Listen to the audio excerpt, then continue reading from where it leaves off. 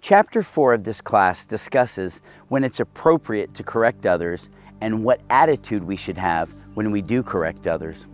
First and most importantly, we must always correct people in truth and in love. The attitude and intentions with which we approach people is very important when we correct people biblically. It is not our responsibility to correct everyone in every situation. We must look to the scriptures and determine when it's appropriate and when it's not. Another question to consider is by which standard and authority are you correcting someone? For us as Christians, we live our lives according to the standard and authority of the Holy Scripture, God's sacred word. But there is a time to correct and rebuke others, especially when standing up for the truth of God's word, which has all authority in heaven and on earth. We are standing in the Kidron Valley, west of the Mount of Olives and east of Temple Mount. Behind me is a massive corridor of ancient whitewashed tombs. Why were tombs whitewashed in ancient Israel? It was to make them stand out as a warning for people not to come in contact with them.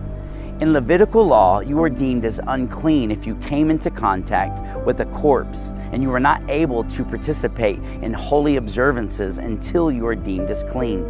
So tombs were whitewashed as a warning to keep people from accidentally making contact with them. By the time of the 1st century, during Jesus' earthly ministry, the religion of the Jews had become hollow, corrupt, and legalistic. The Jewish ruling council dogmatically enforced the letter of the law with no heart for the true spirit and meaning of the law.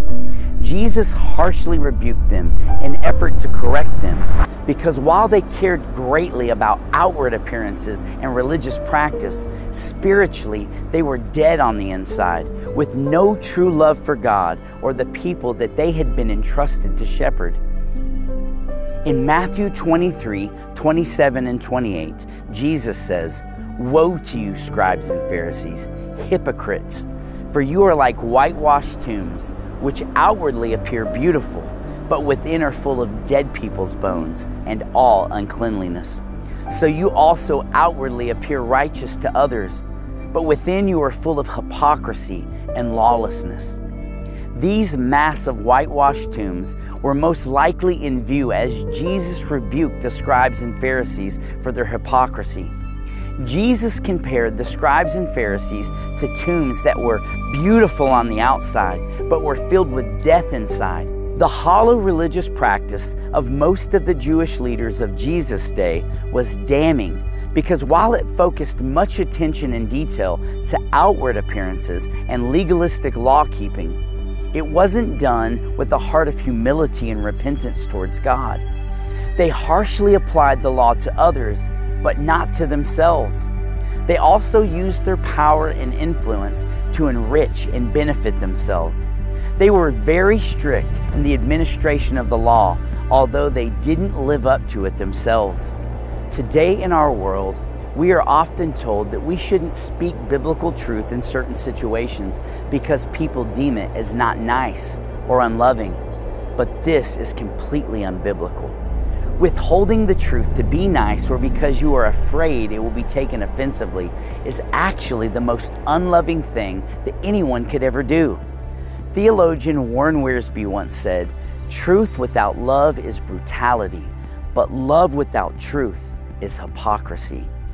Jesus is the truth, and He spoke the truth in every situation. It is only through the truth that people are set free. The truth not only sets us free, but it's also meant to rebuke us and correct us and conform us into the image of Christ. In Revelation 3:19, the resurrected Christ said, "Those whom I love, I reprove and discipline. So be zealous and repent." Here Jesus says that He reproves and disciplines, and it's in this same spirit that we must speak the truth also. Jesus rebuked and corrected the scribes and Pharisees so that they might repent, but also for the benefit of the ones that they were leading astray.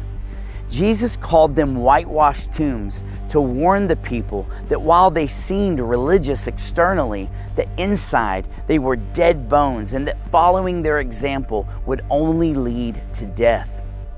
He did this to warn the people that they were wolves and not true shepherds.